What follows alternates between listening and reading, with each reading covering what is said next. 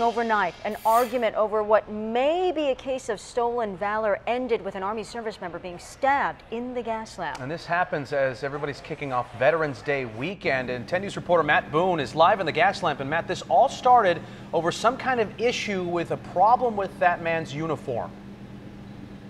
Yeah, good morning, Jason. Virginia, that uniform apparently had some errors on it. That's according to a current service member and his friend, a veteran, who saw that man inside a bar here on the Gaslamp. That fight coming out into the street. We've got video from the scene earlier this morning. Our 10 News breaking news tracker, the first camera on the scene. That man inside of the police car is the suspect, believed to be wearing what could have been a fake uniform. That's according to those two men who ended up getting into a fight. They say they called that man out for the errors on his uniform. That's when they stepped outside. That man wearing the uniform pulled out a knife.